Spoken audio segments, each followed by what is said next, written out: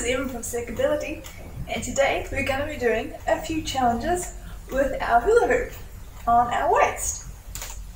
Okay, so if you can already hula hoop on your waist, awesome start, but just a refresher of the basics, to hoop on your waist, you want to be thinking of like going back and forth in your body. So you can have one foot in front of the other, and you're doing back and forth movements.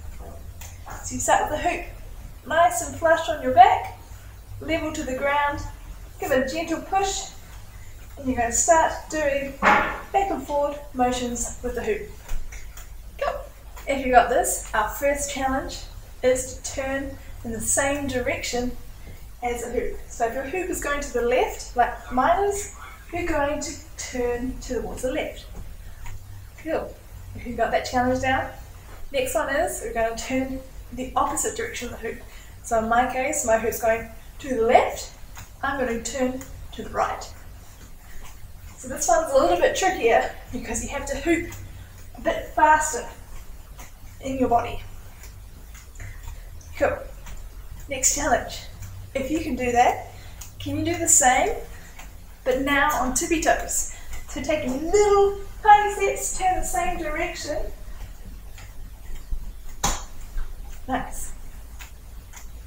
And again, turning the opposite direction but in tippy toes. Nice. Cool. Final challenge. Can you hula hoop and sit down on the floor or get onto your knees and then stand back up again? So we're going to go down to the ground, get on my knees, still hooping, and then standing back up without stopping the hoop. Awesome! Let me know how you went with these challenges. And if you're looking for more tricks or challenges like this, you can visit circability.org for all of our tutorials and online classes.